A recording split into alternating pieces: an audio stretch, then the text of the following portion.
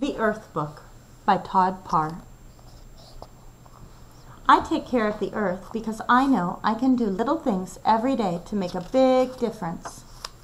I use both sides of the paper and bring my own bags to the market because I love the trees and I want the owls to have a place to live. I turn off the faucet while I brush my teeth and use less water for my baths because I love the fish and I want the oceans to stay blue.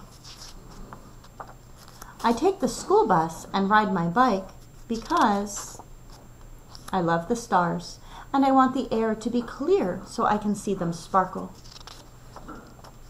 I try to eat every bite on my plate and save my leftovers because I love watching things grow and I want there to be enough food for everyone.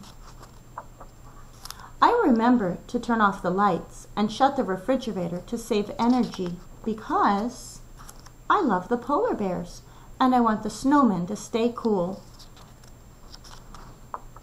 I throw garbage in the trash can and recycle glass, aluminum, paper, and plastic because I love to walk barefoot in the grass and I don't want to move to Mars.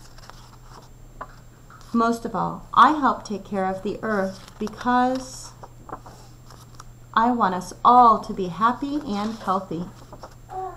Every one of us can help protect the earth and make it feel good. Remember, if we take care of it, it will take care of us. This book makes some good points. We do have to take care of our earth. It's the only place that any of us have to live. It's our job to take care of the earth and to do our best to make sure that we're conserving or saving water, conserving and saving energy, and recycling. And so I'm going to ask you, please, please, please make sure if you leave the room, you turn off the light. Please, please, please turn off the water when you brush your teeth. And please, please, please recycle. Don't forget to talk about this book with your family.